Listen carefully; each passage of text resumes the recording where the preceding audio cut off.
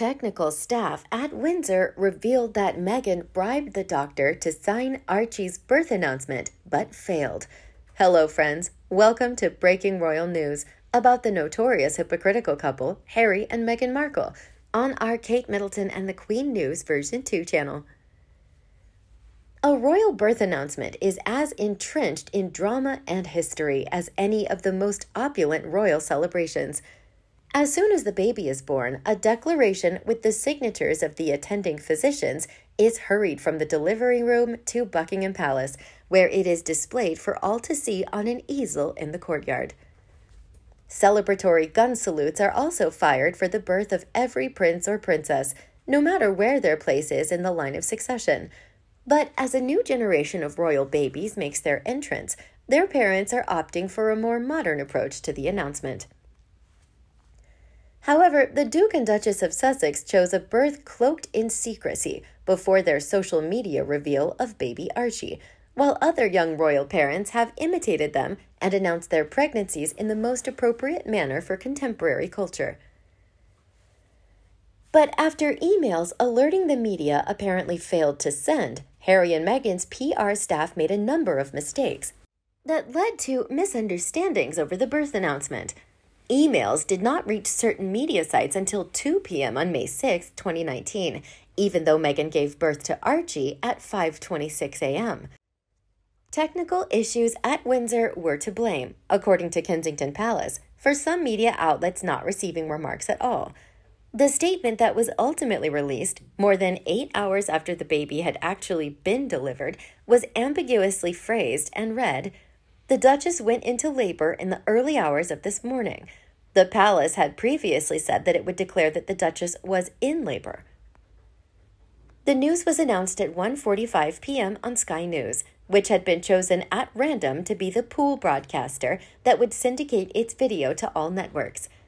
An image with the caption, "It's a boy," was shared on Harry and Meghan's Instagram account less than an hour later, leaving reporters and royal watchers' heads spinning. 12 hours after the Duchess gave birth, an easel was set up outside Buckingham Palace without the names of the doctors who had cared for her. No one signed off on Harry's kid. Interesting. No one knows about the second one either because they conveniently escaped to the USA, where one can pay any quack for a signature on the document till they are found out. That's why there are so many lawyers in the country. Anything is possible till you're caught and dragged to court.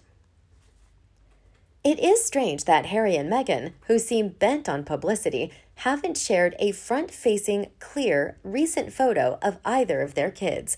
No birthday photos, no photos of the family out at a park or playground, nothing. Just blurry old photos taken from a distance or at weird angles. Maybe there is something to the borrowed kids theory. It will all come out eventually. Considering Harry and Meghan's expressions are suspicious because they behave completely differently from other young royal couples.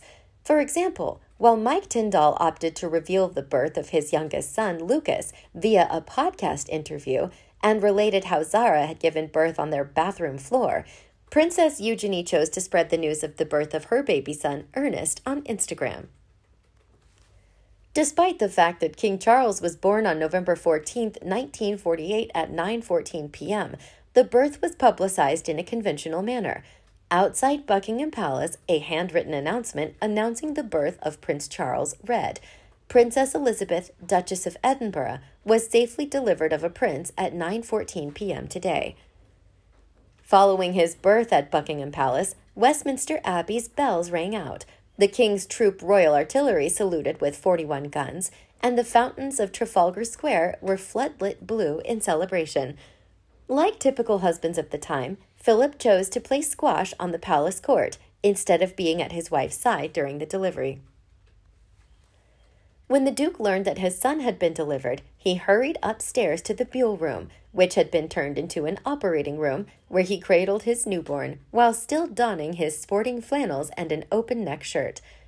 Princess Anne, the youngest sister of Charles, was born in Clarence House, while Buckingham Palace was being reconstructed after the war, in contrast to her 3 brothers. The birth of Anne was announced with a sign displayed on the gates of Clarence House. on a board outside the Home Office in Whitehall and at Mansion House in the city on August 15, 1950 at 11:50 a.m. Elizabeth went back to Buckingham Palace for the official bulletin announcements of the births of Prince Andrew on February 19, 1960, and Prince Edward on March 10, 1964. After the birth of their youngest brother, Edward, the Duke allegedly contacted the Queen Mother and Princess Margaret, as well as the Prince of Wales and Princess Anne at their respective schools. William became the first future monarch to be born in a hospital on June 21, 1982, when Charles and Princess Diana gave birth to their first son, Prince William, at the Lindo Wing of St. Mary's Hospital. The prince's birth was announced on a gilded easel outside Buckingham Palace, but Princess Diana spent the night in the hospital following a 16-hour labor and revealed William to the world the next day. Prince Harry was born 2 years after his brother and similarly publicized, with Charles commenting that the delivery was much quicker than last time. In line with his status as a prospective successor to the throne, George's birth was announced to the public in a conventional manner.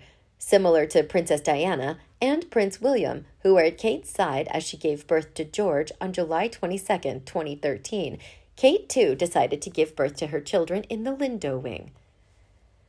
The public would then be notified with a formal notification on a piece of creamy A4-sized Buckingham Palace-headed paper mounted on an easel before William made his first call to the Queen on an encrypted phone.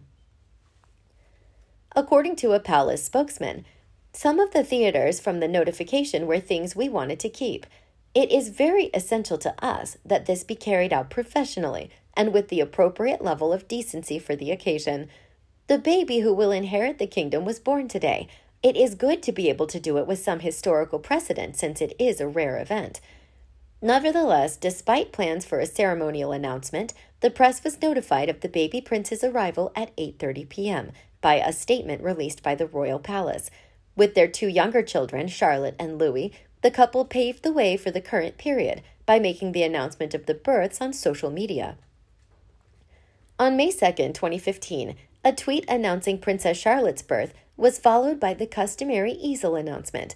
Her younger brother, Louis, was born on April 23, 2018, and the news of his arrival was extended to both a Twitter and an Instagram post, which contained all the customary information, including the baby's weight, and the statement that Her Royal Highness and her child are both doing well. What do you think about Harry and Meghan breaking the traditional rule in announcing the birth of their child? Let us know your thoughts below in the comment section. We hope you found this video helpful. Don't forget to leave a like, share, and subscribe to the channel if you like it. Thank you for watching this newsletter. See you in the next videos. Goodbye.